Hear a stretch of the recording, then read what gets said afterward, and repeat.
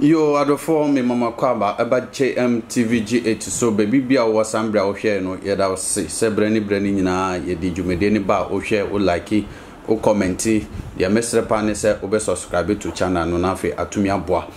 sesi amino kaside ya tu anamo akopie ewo kro bakwa eben AKATSI nchepe aye freno DAGBAMETE sa honomu na yakopie de na si wo ho ekuru bia no kresem ni omuji ye nananum amamre tum papa ye kai nananum amamre de no na omudi ye adwuma wo ho na dia omudi asi omhu so a omuye ne se omusi dia ye nananum di jaye no eye japade eye sika na se omunye sika na enya dia ombedi wo mu yem nemom omudi besisi ekuru no no kresem ni ye nam kwan su ko no na mebuefu efrese na kwan ni nye na mse kurumbe na yekoso akwenta tata ende kurunum sesi ade ende minya ho ahwe na no kwesem ni yekodu kurum ho no na miye ma hyemi efrise ende a mehu ye no na ya nwanwade yo ya tano vinyo modowe so na mefa JMTVG official female akpa abaga shaga mne mko na ofe kwa milene ye mi mane ne bubo ha kuku dadama mi subscribe kwa na wanyo yikaba de konwa atendengo le khamagodo gafufu ya menye kulu milen fo mi va do de miafa jure caractère AKATSI uyo na ba DAGBAMETE afuma mi va doro nyatafa nyai na re joma wo fo mo na ba mo poji kulu mo jibo juka mi wo fo mo nyu ale ka joma ntofi aga cha ma nya popokro de ga ke mi va doro fuma nyatafa nyanku nya de joa enye yike won kunkle jeshina DAGBAMETE nya jude yike tera AKATSI wa nyatafa nya de kong me ko lerashi de kongwa megba mbubu de ke megale fuma vo mi va do tefa wo no wo fe tatotro yike wo yona ba togbe afetoku alo afetoku fe Vodou alo Vodou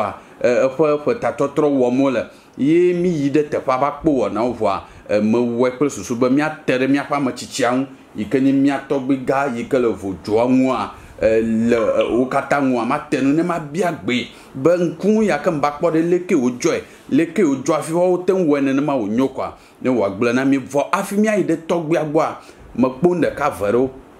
ma jiba ma de ma fia kwa ne wanyo ngbanto yike mi wani ba edwom na va do fuma nya tapa nyai uchuta po de dwom yike nkunkle jeshi jo khoya kpom ne la nya chicha fo bangalo afia bo fo nyanye bo na jidudwa de ovefuma ba nya ba nye chicha na ba nye nest alu na va wo dode le fuma ne jo na jo fo ngo yi kwa wanto wana tefo be na no tafia kpom ne la tefo yi chicha o ano pele tefo yi nyo open IT center abefi yo fle de computer pele mo daro a yenyema enye teferi ke ne joma wawe ofan dudu ele po fa kontama ofo light bill ofo water bill pe tomo kata chinya pele jonya kata nyima ofo koji ho ha yima kpomenele be koji ho lo shi nyo kata ke banya glomela menye jidudu eva twino awo edronto egayo kpocho ofo vuju do na uma ye okoko chudo pa menye jidudu eva odoreke no wo wi yike ko hiana chu jidudu gbedo hi jidudu agba mi ko chicha gbo na no wa ya ko enye yike hona ya hak kpomene la ofo fiase ye yiko chu ne fia yike le drama fiase ye nyima mi yide fuma fi ovun ya ha madege fia fufla fiase ye nyima ochu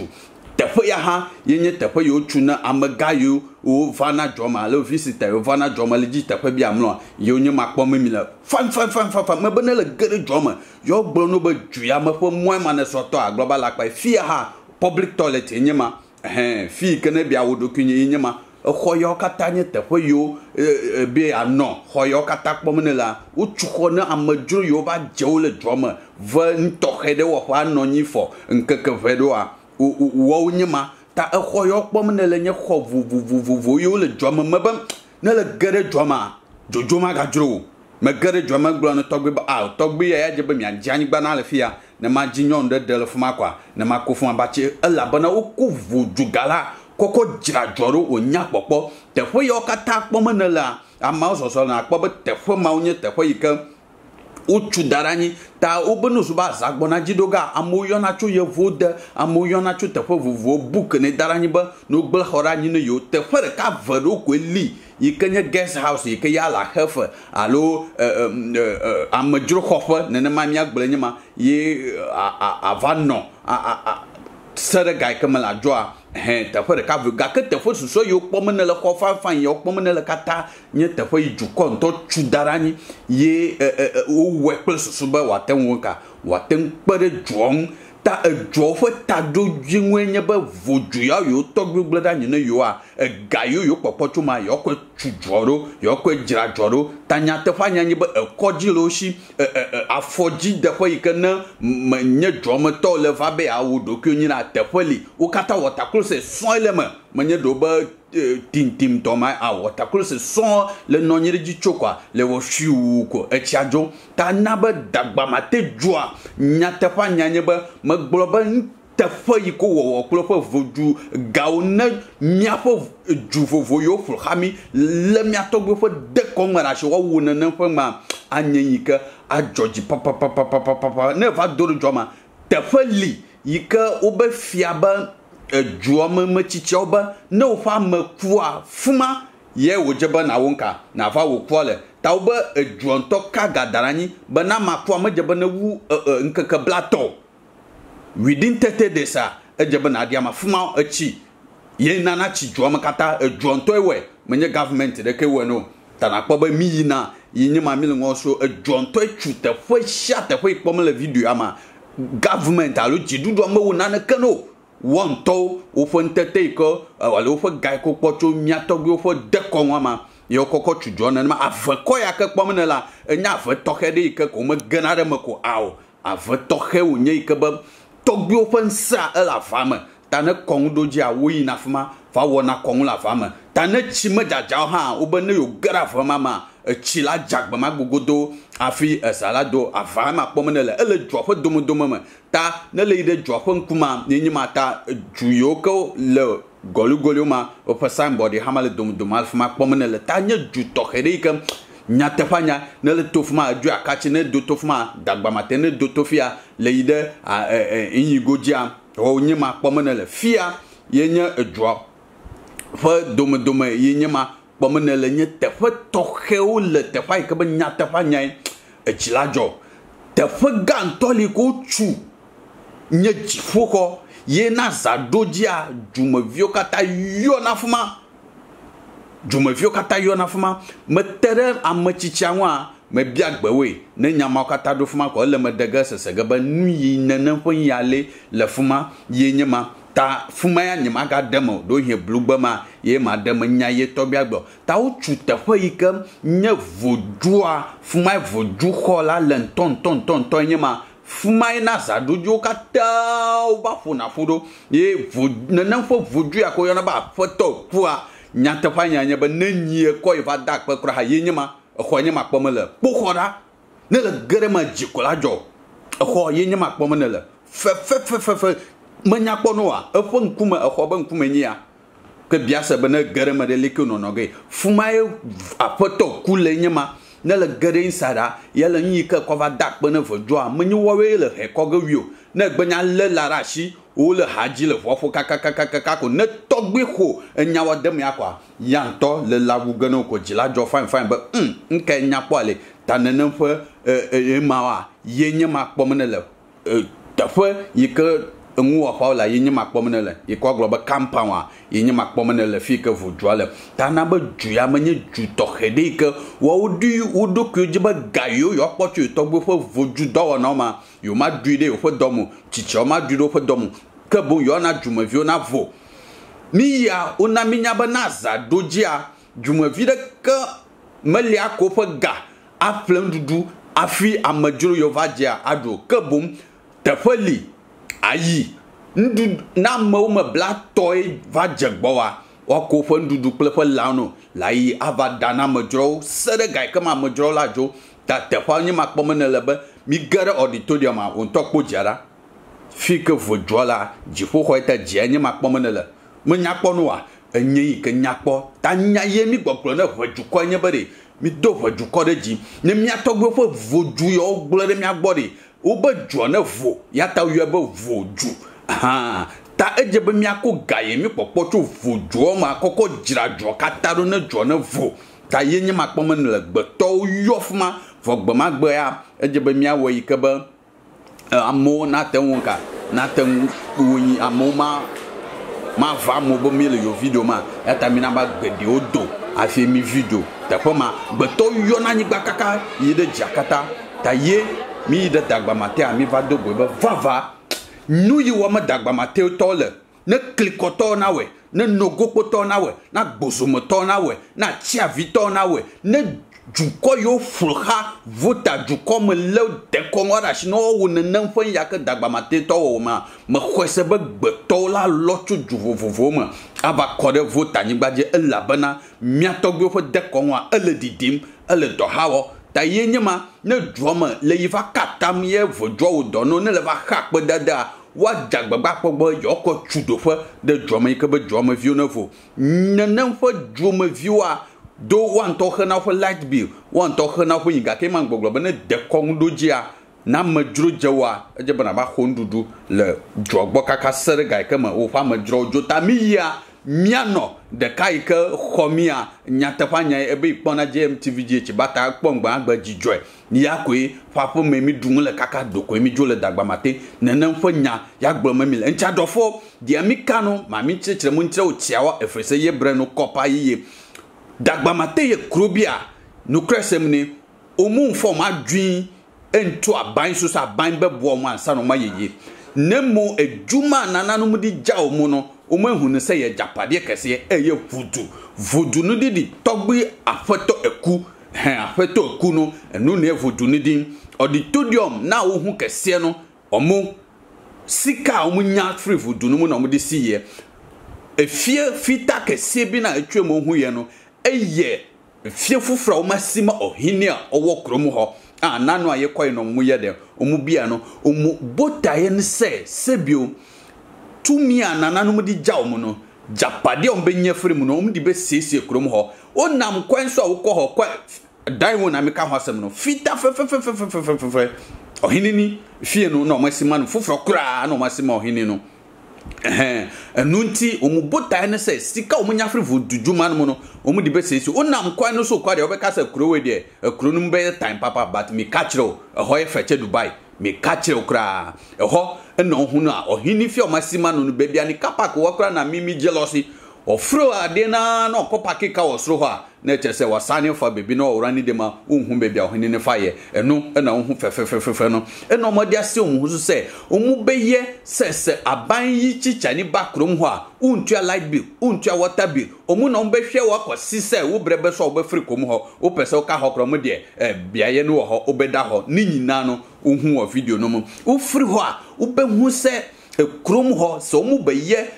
amamre anase afisha do a mu be ya afisha da ema busum na sebio de omu ye ne se wa ahoho be so wo so no bia ye wo ho be ko ho agiduane afidi nkrofo na kwasi se ahoho ni nyina be free krom ho ena esisa ahoho bi betu se komudi no ma duane ndi no be report o ye be twi wasum enu na wo krom ho enu nti omu kwan nye ena me bisa no mo si da bi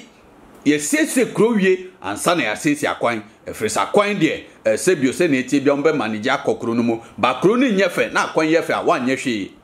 adwempa ben enomu we ho na me gina ho na me kawo mpanifo no se ade amoye meni aso me bo ho dero a kire wiase nyina se mi nkrofo no gokpo be ya ade we kliko be ya ade we agbozo me be ya ade we ati avi be ya ade eni kura atwa ho ahia ebe si bia ye etise ebe yes ade we a no krasem ne se anka obia beto aba Volta abehwe ne nyina chi no ye be yese ne be asampuntui ebeba enuntu wo hwe nyama fefefe wo krum ho ne nyina aban embo mu omu de omu so mu mpe support bia mfiri aban ho efiri se nyame adum nananu mu agya omu busum kese bia busum no ukọ ho ko ye ebisade a wo de ne se pe akukọ ena ogie onya pe akukọ no na odi kwa de ombe ya ne se obeka wa kuma so dia opani nyina ukewia na yama waso akukọ no mu uso akukọ na mu botwe ni tu nwuma na akukọ na busum na nkasa ekun akukọ no na afi wakọ seni eche bia no anu ye no beba na ubedasi suso abo odi ne ba bedasi no wana obesa so mu se nantwe kura ye be chichire nantwe ne tu nanim ho ye be ka se ma obenhu se nantwe ne be ka ho sa won sorry na afi obenhu ana owo ne nice na nantwe no awe no wewu nte ho de ye mfasi kan ekwa abo se mi papa tu mi bia owo no odi abro no man di mana sem na okache no no sa sembone a onji na de tie ne se krom ho no mi ko bisa okomfo peni a oda komfo ni nyina no in fact komfo a wo mawu twam no I think sa nanu mi kan ye na ebe 14 or 15 de o mo ti asese se o mo akonya no so ebe 14 but de oda o manu no mi twi be togbi na mi bisa ne nsem na togbi kan nsem ba ko mienu bi edo ho a me chereche no so ma chew but de me kan say ene ehwehwe free yen crofo nche enye Volta nko ho asem na mika o man Ghana ni nyina mo mukita vududuma no mu no mi bisa se sika na mu nya free mu no mudi ye den mudi gu mu ankasa mu yam mudi ye pesemi nkumi nyankon anase mudi sese kuru na mu so anase mudi wia na masa behwe aban nim sa ban eno mbe boam ansa no motumi ye ni nyina echi no ye bohu dero se nananu mamamre ne o mamane no ye mhwe ne mfa sese kuru no ne ntumi boa ti yenko na afi dia ohini no so ka no de mi bisa no no yeko ne akohwe afi ma kirekire mo e de akire so na mi fa nya fo mo ka oji mi va dore dagbamate do ma hin ko ni mo yonyiro na mo do togbi bokwa togbi nto ayon ko ni mi nyire fuma nya tafa nya mi va dore fuma azaya dumola cho yo jimpa ni mo po de kala mi fa de ko mo ko ta ma jivo ma tere togbi mu ne ma bie benoba dagbamate azaya nko kaila saji ye azale ke ko duni makawo jebo afazaya ma mayo ka kunya vojo be viwa alo makawo e jebo afazaya ma ko na leyo la na togbi na dem na mi ko na wo ha na sama togbi le kuku mi do we so yo mi afo mato de vio chichio vojo apa de vieux au donne au fournier bien raison yo ya togbi Kabacha TV ko JMTV je mi garage onde ya mi ma garage de Vodou nisi be mi la sare du le dromal fia ye mi gare mi anti nyata panya ti chauglo na banu zo be ponte fo kwa ye na glo vo afmia yide mi afom fo dia mi afom kpola obia be togbi kai mi kle mi len fo le ga fo yama anyenya Vodou ya afatoku fa ngogbia enye kofi d'avant ngogbia na afatoku ape togbi no be afatoku a agomare Vodou nkonyama Vodou ya mesubona nkonyama ape na vafia mi la sa toke de du na kun ko kai mi darasa ji eye tadojin katare togbi odasayara ni minodudu azankonya afatoku afata troza afashapa mitro fatana vadwa baviova avana atrofata aba orinina ofamembash enya fatato ayna ba afashapa enya insta famamlira de shara me dong na vadwa Vodou na gbozo ko shiragba wono akakon togbi abale kana bula ore kakwe le Vodou wa alo huno bubu haga ono lang ono ma wieto o le Vodou marakama non ma chama plapo ofa togbi na mi sema Vodou nka Vodou Vodou bulofa enya jojo ni mi vida Vodou re amata ko Vodou nya a protect nama anyanya Vodou kamia togbe o chocho hogba fi ko je ko yo ko nya o fasmo o kawreta o va droda afinya DAGBAMETE alaba yi ko mi subona alaba Vodou adanado avlamata yita nyatogbo tira nyata fatoto Plan tapo no vishilala. Okay. Maojo tiro. Okay. Ta mapa tatro. Ko ga paru majinamo. Ba da kao ba plan gogbe yi. Plan nya tapatoto. Anosho. Nya tanya na za. Pla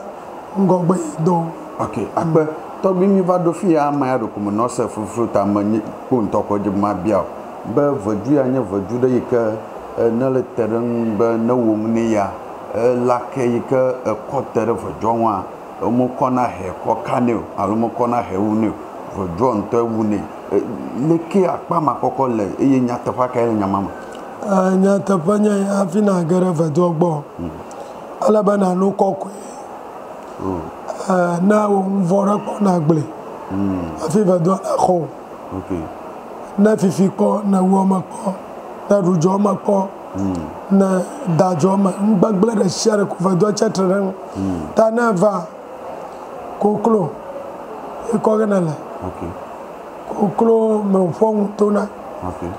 na nya bana be garagbo no koklo amlo nyigba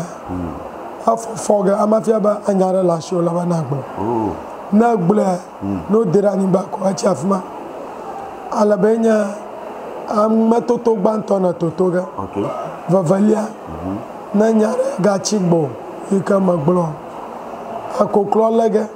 okay dashi okay Vodou tonawi mo e choga wugo okay avo no hajim ahade koklo makwa ma fe nyare poto galagbo na gboga finalia oku na magblo anula wu ka akukugo tana mai wala okay to gbe ma chebe do ma himo wo ngbegble de ya manglo be ya me ba do ro Vodou agbo no wona na ma de leki mo ga nya na fama na nglo ba ba khogo ana na yingblema aba mara kama wo ngbegble nglo na ba na wo ngbegble fi na fifi ko college tane ba na woma na fi mara fa wo mate bugaji okay ta ngudadi atenoni gaka onu tamanu na buna ba Vodou ko ma ko na nya ba na won bablon kuma jeju amala ko ani no ga dengbla abo won biago amo ma sropo afifie po okay asajo po okay de tropo po okay an von kata de la paramarache po okay obi mo ebe mawo o ye da la paramarache ga ko nku abuji ye na va malongo ana na no gbama yin ko jije na kan ko no okay to gbe npolo le mi apo le ju vovovo ma jibe ma ko do kinye va de troya shime ne wa ko tanye no wa perinche na gbanye na yingo afoka o jibe ma de mo ko jibe ma to afi na fo ma wa ashinya tenke oh ya manya usasa Vodou ma khamona amaraka okay ye da klamira da malamu okay koklo da ka c'est de blave 20 cedis okay e ko chokina la ka choga gara Vodou gbe okay obi egba Vodou ba ala jaje na mala jaje o ma khogo ka na nya po mo ko Vodou apavi azon no nton na be na jim arone po gama tona reshu be akatamuna Vodou to ko agarama akatamuna Vodou na parenchi yewe avada pani okay ya ma na nyacho agaviara 50 cedis magagbego 100 cedis ko katamonu na wodo jejino aro viola school acho jedo na devovo poredo akatamuna Vodou do yi de fi osusu mama kokomo na yi o fi menye nka omolo so gbogbo de chine Vodou awo ga après to bi mi va do du ama mesenya o fun to de jon be Vodou ta na be afo gedo le fi ya to Vodou ye mi kokotui kaka chokra fiase ga ya kemi ba funwa to Vodou dia ye na be mi tu fiase ma nyatafa kaile nyayanchu because mi le bia yikebene miafa juyo ha yikepoto ye vo judo loshi ye umeten kole nena fo ngo wo mo a waten je she ba aleta do togbu ko yo kokodo mo we are gomsesa yenya ba do manya marakato okay fo manwe ye ama vovo ye vo subo de shara atagarama okay ta wona manya marakapo wonya marakana dominate ba yaza do ko ze dan gogba ido ye naba wala nanama ta ma droja poaro Vodou pa ma droja po kofa memiela okay ma do cho Voda patafo vaba yo ga fi ko no ple dono okay no va la boko tafani amlo ina metu tafo ba Vodou amagina det edi nanako okay talaba fi ka dono na no alaba no nit do magata no kokwe Vodou pa ko ma ta na ba ngogbe do kata mi po Vodou makaibo ko brosha na mi akpo yo kata wo mi kata o commission vai ko Vodou pa gaucho do akpa togbi mi atogede yo le yevoda opona mi pa wo yona ofonya gede nya ben ye na ba yo gbang le de kon wa nya boba o na mi nya ba de kon wa ma vunge ebla na ma doma manana gbe tonyo na vo miawo mi va do de fia ton ye ma kwa amoyo le fia kra togbo shamino kra ko wa moyo le fumarada do ko ni majiba ma yonko nyakala show fia jibi agbo ne mia moyo le susuma bubo de kon wa ne le ma mo monya mi magbo nya bare de kon sbo ajo plemi na va mara fa de kon soma mateji jago abanwi na nya yikunanya asokra na choho iga faji na koda koklota no fuya ahon kunyagola ne yi to bala ajojo gaga jo ira to hon do ma ta no ji o da de kon ma ina bebe de cheta na gbangula de kon gbo ayi yele ga troga gbogbo okay alaba mi o de kon wa chatra nvo nchi okay ya bongo khona gbe nama manya Vodou ka awom okay nanya ba na fi Vodou pana na alaga okay unto na vagbe la ta nya manya Vodou ka awom na ve fi Vodou aruvi pangwa alaga godogodo unto gbona gbloga ke fia ba ma ke ja wo gbagbala afi Vodou na gbabe ma gblogo alaga na gbabe ma gbloga gbloga fi avaku na gblikaba anwole owo okay togbi mi on ye mi nyanya ba jaw bana wo mvo na ba de kuku na ma wura lo Yesu ko keke majiba ma bia ba DAGBAMETE le fia solima le fia mi agbe dada toy ba aw DAGBAMETE do manto so le kore kamali aka kofa mamle ka la mianchi kla duo fa maro chachi tres bo re kan okay ngbagla onchi ko chachi trero plan suba akonyinyi ikala duasia na sole to va gbele koma na gara pressure mafia ata gara ma shama fa koma okay aba mi akpore vi sore mo para ma chocho un toji mo ko dama ta na chofu na dara gbafia to gbo ba fia ro cho fia va no ko ye ko agbe fune o da gba fa cho ba bo ye mo ko ba dara ni ta enyo ta ma we ba meji ba khosabu bore kana va chaka o gbele mi apa subo fia na noni na mara be a compare atros subo le Christos subo Muslims subo Vodous nova o comparison over boiraba tros subo patoku subo tros oboza akamia apatoku subo de vovoto to kella okla subo mle odoma itamia o mie a dada klami klamareko okay chochi tovana Any Muslim over now, a Christian so, Buddhist or Mashama Pumavi, Ateva, Gaka Wokemba, Nani, Choir Lever, Dongba, Magaung Baglo, Abang Baglanchico, Mashama Chatter, Gaka Walenaba, a Saudi or Yanama was Saudi, Vadora Gafiabang or Manu. Talk with Choka. I'm yo katakata bana speech ko Saudi or Saudi or talk Saudi su bosan na ma Masasa crown. Okay. Akaji o sasa. Ayi kanya sasato ala Saudi mienya afulala. Hey. To be kanya hosa to ya metengori. Afulala. Nate adu akomaji ko agalagbama. Okay. Alaba nwitamela foro no pa mami odra na ngoka kwa dogbane amavo abana choka okay baba za adoro jikujo nya fato afako okay alaba na me chochiri no fia atere fokpa azuma okay ana kama ogo na malo na ko chira sikaji na noji ana kama ogo tana na kama ga hia na alafu ama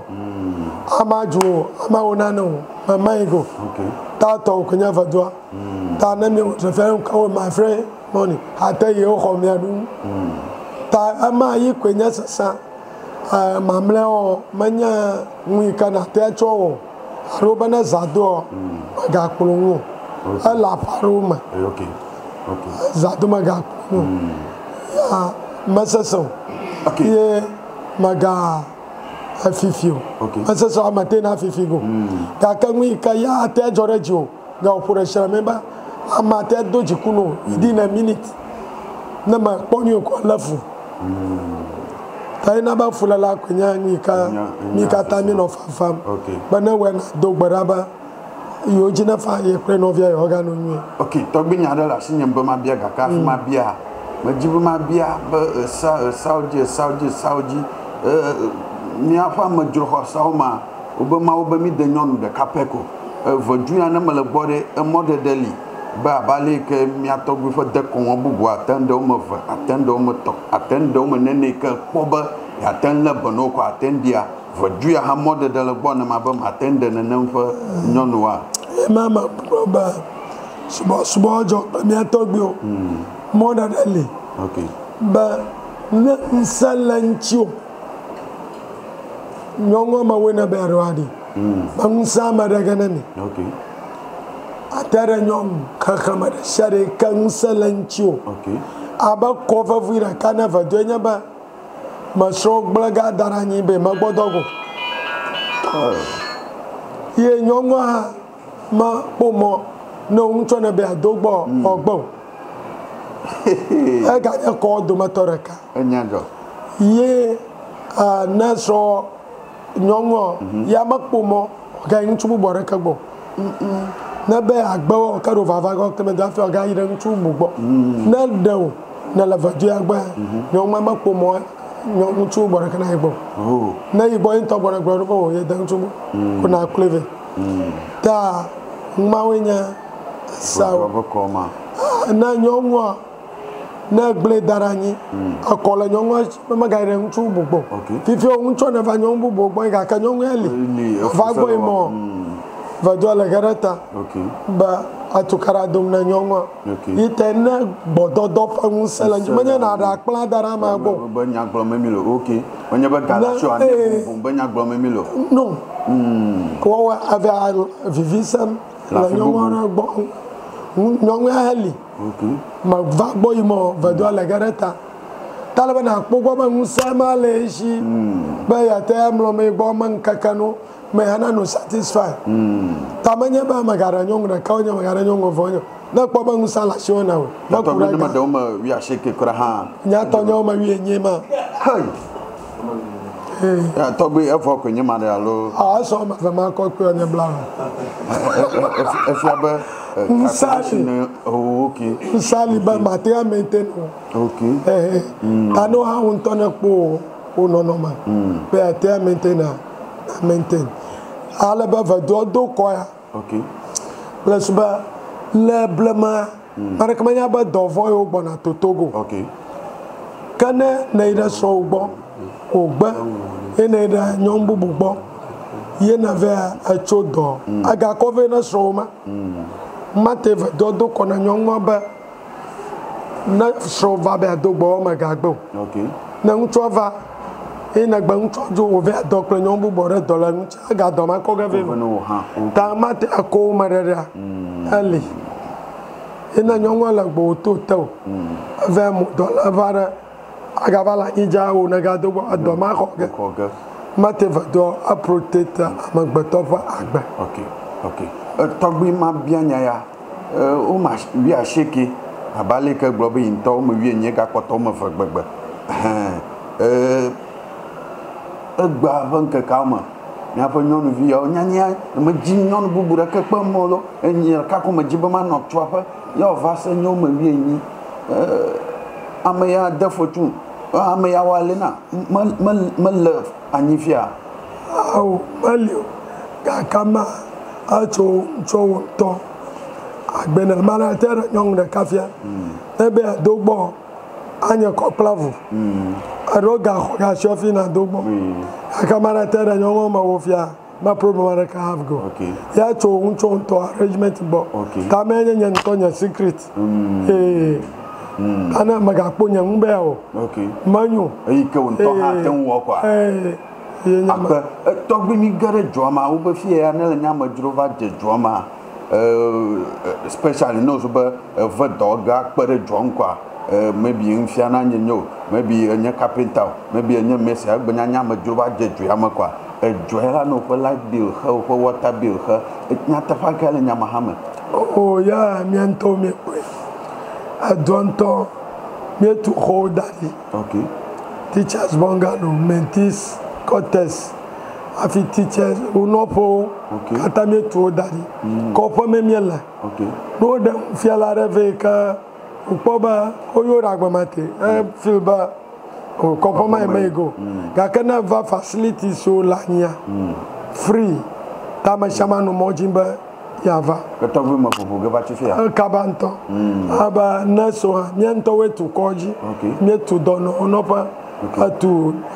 dono jipolo patapowa kade chelama ola home free na makenya teacher ta never doge kanyango gbe dodoma mieje gbagba oruru mo dara do maure e dronto ko do ko jiwa alo government for support today government for support arek malamu Vodou for do na yiko do mo kata o kata ko me la brochama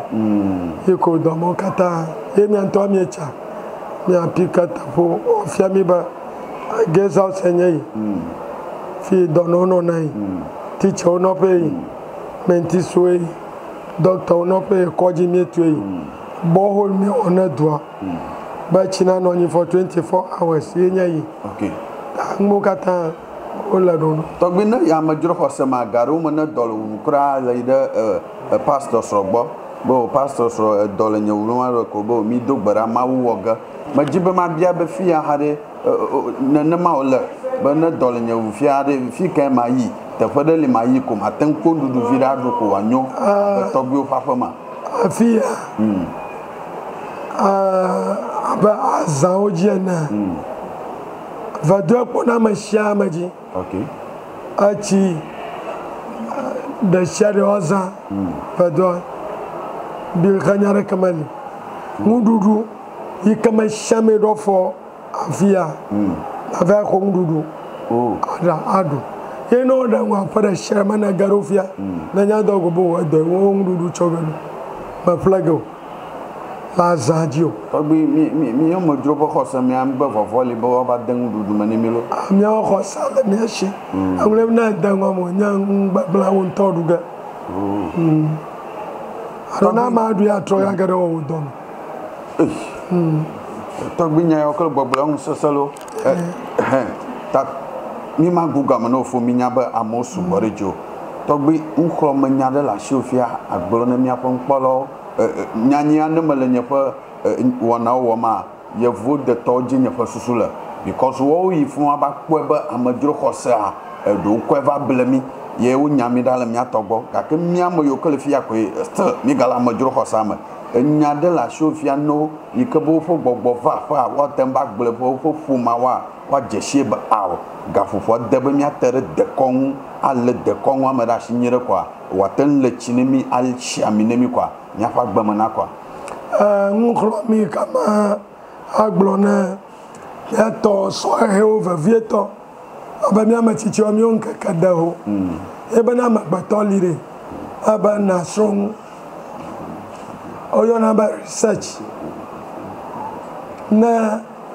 Jose Amanalari aba na gacha maroba na do Jose or something like that my advice mi ato bare no tro correct de kon ntonto aba manya vadura shara sbo kwe wo sawa no ba mi ato na akanya my advice ba na kpoba ya te ora saje man voga ma fifi go kava afato kubo okonu ama no mi wa nyu no ate subwe ga kamia no vioka mo chacha mo nyu alaba ayi na nyama zomo ire vutu koroma makpoba olo fada ko ngurashi la korama ba na China na Vodou campa afakaga afei o chamli manakpo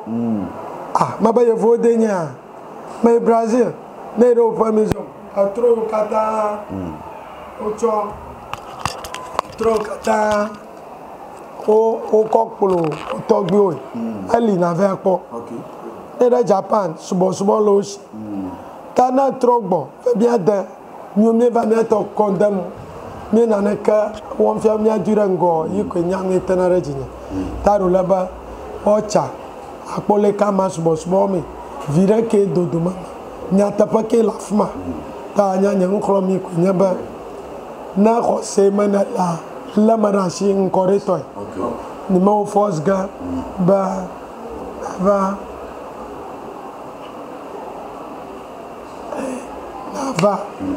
va Afonsoba Vanavaru Vodou. Azon, mia vio qualifia, adore comme gagner au mno, FFF, la kaji, internet fraud. Mio mie chatre, na kacha va fiaba, va donner paring, ya hugaye voresha, nyanyaga, najo, wo do va donner regino. Tangmo nya. Nkwe mapo na soyo bano jujo fi bano no o vasubo apotoku o te ore soji nanka ke kama wo na obo no nyigba ja onu mare kama ga wo wo po fango pe yi togbi ape ofo gamajo ga kenya fi soya minute ko dagbamate nko gomere dagbamate nko adocho mi atogbi ga ika fonigba alanyigba ko ye togbi ga zatepa ayo va fonigba atroro lanyigba ma afi ova fo atron ko nya dagbamate yo chona edua ita na po vagare to porencha fmanya dagbamate tro no fema Vodou ya ro kwerashi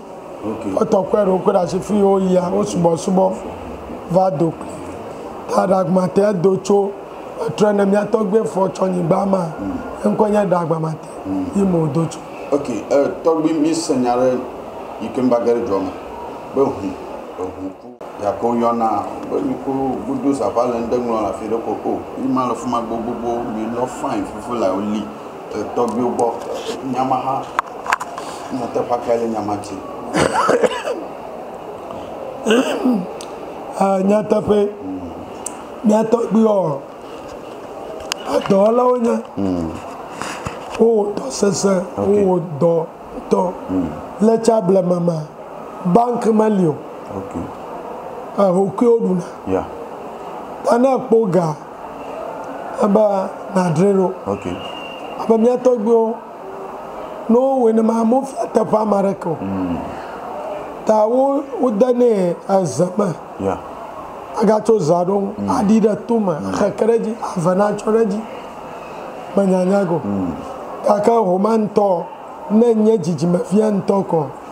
fi ko la ne ngoga ko poga ko ahui ta manya jiraka mi pe ho o she manya jiraka ko I see ya togbe home jijime home nya ma ba hui ta ne nglopa ko ka ahui ko kameko nya hu la nya shi amafia ba togbe o do amaji ko mi o mi ga turo ta na mo fa do mo bia ba o do ka o mi la foundational do ka o mi afi do ma la na mai mi a breba va do pa amata popo ina ba e va do ma la e ho ku ya ala mi a shi vava i ka fie mi a togbe o ba dona Toby Oba blended the knowledge yamo nyatafaya maka agblenya nyapa dodas agle komede nyanya mpoma mawina award gala lagbede de goma mako pottery bus farmer award 1992 the district mako original cassava bus farmer 1994 in 1996 mako the whole Ghana national cassava bus farmer agblenya mi odofofo nya agblemoji mi na mada ba agbele kwenye demi ona afi sukunya o me ka sukui gano ya doju to professor doctor engineer la yesi apa Toby mi maduga mano nke kabubo amia garage ejo la gbasala nto na enmede doa mi akoni mi ato de kare kakwa no wonyota apa na mi ba egba mi gere Toby dia Toby be nya ma glo Toby ba mode deliver attend mo blava fa gaka na nsamala shoba atenaji ajonyono la bajiwa magawe aba menye gagomo menye nkoku gomo gakene atenaji ajonyono la bajia emaya mode deliver ta akpenami bagba ha ni gakwa mi nkanka bubwa nya gagare Toby jikwa na nya yogalia ogakwenimi yo adofo na mi ben papa no ye papa yi ene da foduna no na mi bisa ne de no born ne din se ono ene da apeto eku nano ye ka apeto efiewura na ye ka kudia owo ho asem na ye ka but enye eho de enye owo ho asem na ye ka ye ka owo a mi ko bisa mi papa mi spiritual father to sama ne chechem se ye ka eku a the creative energy just tumia abebo asase si ho no sa na ye frɛ no dosu but emu baako no na ye frɛ no eku anase ye na ye frɛ no ku nti ye ka ku a enye onwo ho asem na ye ka nemu ye ka the creative energy anase obo ade no ho asem na ye ka onu na da no ho na mi bisa se ya be pie wo ha na mi pese mi hu se ye ka dagbamate a dagbamate eyeden anase apeto kunu eyeden no se bo no eye tumi bia omu nananom de eden edi jawomo eno na omudi ebomu bra ewo ha nkakra mbisa nso okay uba krom ha sebio nhihie tisen na ebia obi pese ono se de o ha ne se krom ha uba ha apeto ku na eye ofudu omu eye hudwuma wa ha na de etie ne se odi ohun ba be hye ne nsa yakukọ na obepe eni sika I think was sika 20 cedi or so na obepe na waka wonsam ni nyina se nsam na okai na fa kwa mu na obeji wetuma abo no ankasa ekitawa na wewu na chese wajiwu etumu na mikoso bisano se kurumu ha mebedu ha fe na no se ani mi hu no sa na tie krom ha sika omunya free Vodou na oda anunum no enu na omudi sese kro ni nyina omu mpem mo bia free baby anaso omu ntwa ban bi se giso be sese kro na ansa no maye ti sika omunya free mu no ena omudi sese ntimia mi ba ho a ma hu teachers bungalow no ma hu hospital no ma hu biaya sebio ICT center no bebia computer abefo mfide ni de keka ho wo no wo ho ni nyina ma ho ni nyina no ena Omwankasa na omuye se nsuo ne de keka ho na omwankasa na omde omusika na omahonde omunya free Vodou no mu no adi yeye na ekrom ho mra wo ho bako a oka ho asem no asem se ekrom ho de etie ne se umba krom ho embeye dia wope efre se krom ho asori ni ho no kra mi bisa no se krom ha asori ni ho de etie ne so mu ntai osom bia ba de etie ne se omumra ni omu nhihye no asori for ntumi diso muslim for tumi diso ena osoman ka no entumi diso nti omu ntumi ntina krom ho no krasem ni ye ko ne hu asori back I think Presby or Pentecost na nso so asori dan no abubu o ntumi ndi brand so afri se onye yaka enu nti yo bia wodi ho be hye busum ni sa ense so woni onua yaka da onua yaka pe busum ni be chew sade na woni onua ne yaka nti krom ho yaka eni ho krom ho unju obi ho adwenboni efiri so unju obi ho adwenboni wo fia na busum no asuma obi se mbeka kire se asemesi agi ho adwenboni na yekoye ne se na ambeka kire se nipa na odwe ho ne ho adwenboni no obegya ya agya anase ye betwi waso ansana ye de achew enu nti sa nyama ne nti no ena ebia osom fufuro bia ni kurum ho apart from ye nananu mamamre na edu official da bia ye ba ebe ya mamre na kuruma ni nyina ba na ya hirawo mo na edi we ama mo na afi obi akoni ba bi ho na nso okay togbi mpese mi bisa se minim se sum nkai no omo se yen wori bakope na no se hwan na ka sa nsam hunu no kire omo na omo nya firi hifa na se bi oda be na ye nananu mu di san hihye ne bae na onu de nsam a ye nananu mu kato ho firi tititi no wansa nti be bia se yen wori bako na onu mpoko a ha wori edu nwotwe na mi se togbi wori edu nwotwe o se ani kura asaka mi no be wori aka na che so ofofili de omo di man se na mi se togbi na no so yes otumiye obi aho djuma enu to wo be ma na wo ba be wori no wo se bibia gina wo so na se bi de o kai ntre so wo so ko wori du nwotwe na adue no 20 no free say o wori omu ensese bako kura wo ma na hura ho dakro de abusum na mpe kura bako no so be ma wo yiri na hura ho free say so wo ye na oba no ko be ma foforo ho no ba hey no kura de wewu enu nto wo so ma obia ne gi pepepepepepe nto no amini ni kasa du nwotwe na wori no obia nya bibia equal pepepe nsese obia de esuche obia de debi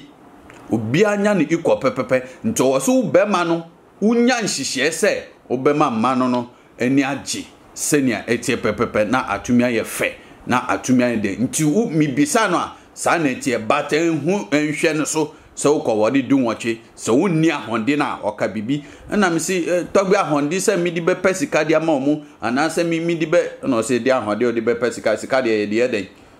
ahonde se wonni omu ebe umuni be ji wo mpemu ho asem na oka mi se togbe wo no ada mi ni ahonde se mi ahonde pa timitumi ye omu nyina ho dwumanti sa na tie se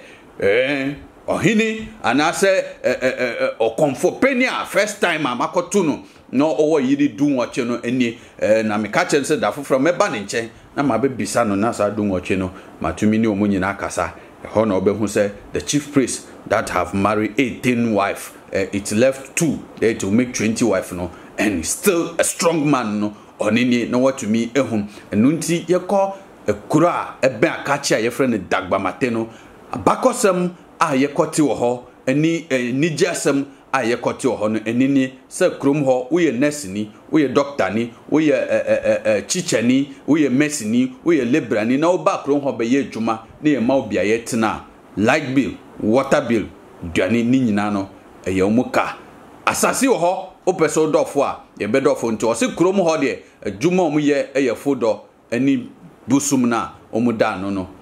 mi bosusum na mi bosusum na akamfo ka no but ye we for e ka no Vodou ebema wo ho atọ anase koro ho atọ no nti obisa ya anase ohwe ya wei na yekọ DAGBAMETE na yekọ humbrew enu ta ha na midin hihye na bese na misaka biom se sika onya fri Vodou dwuma no no wodi ye pesa minkominya ana wodi hwe se kura wotimu no ebetumi atumpom enu ene asema mitu edi ma minion mo epefo akamfo dagbanifo ani kasa wo Ghana ha ni nyina se yendwi ho na ya yemfa de yenyafre nananum amamre no no emfa sese kro no na kro no ho tono na ye mampanifo yi ani politician fo de omuni adipa bia emfa ma ye ne emfa ma ye ochina meka with no fear anonti ha ana medi mi dwumede no ebese etakpe ne novinyo be egba ha mi gakpo wona o ene ne ma glome mi lebere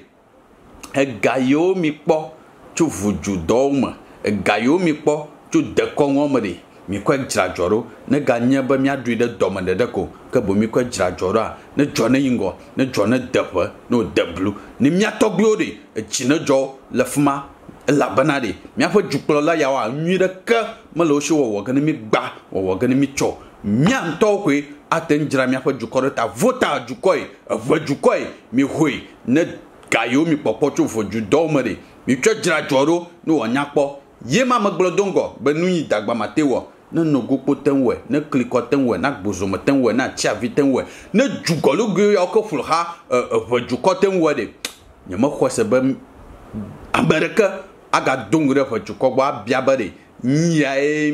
mi be misal mi ashiden kami ko wo ha DAGBAMETE to yo fia mi be de yes gayo yo ko pocho yo tofu bio fo de kongoma yo ko jajoro ko nyo e ta na nga po malum nga sen konyo a mianovi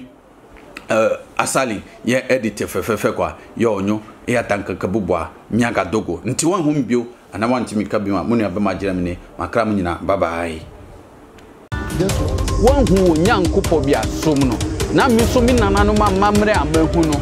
me somno se sada no do na ewu ko na wo tumi ko heaven na man ko bia